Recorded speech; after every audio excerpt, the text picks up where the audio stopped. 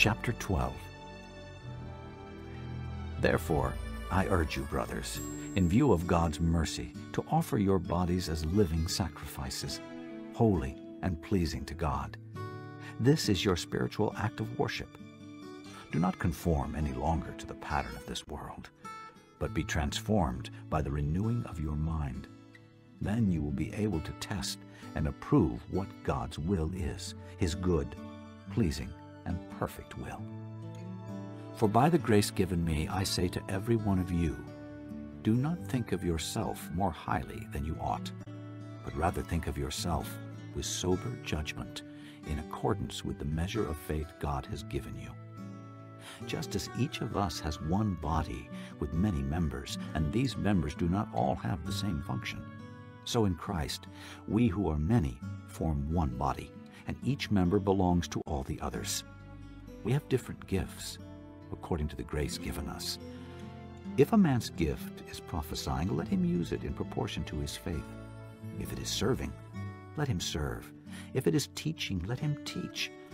If it is encouraging, let him encourage.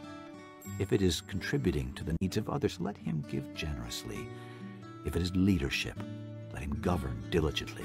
If it is showing mercy, let him do it cheerfully. Love must be sincere. Hate what is evil. Cling to what is good. Be devoted to one another in brotherly love. Honor one another above yourselves.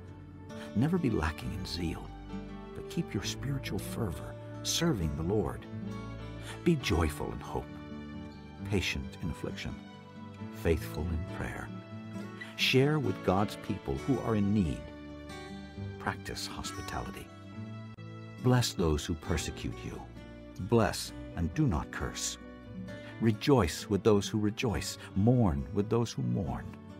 Live in harmony with one another. Do not be proud, but be willing to associate with people of low position. Do not be conceited. Do not repay anyone evil for evil. Be careful to do what is right in the eyes of everybody. If it is possible, as far as it depends on you, live at peace with everyone. Do not take revenge, my friends, but leave room for God's wrath. For it is written, "It is mine to avenge. I will repay," says the Lord. On the contrary, if your enemy is hungry, feed him. If he is thirsty, give him something to drink.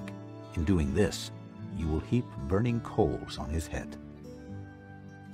Do not be overcome by evil, but overcome evil with good.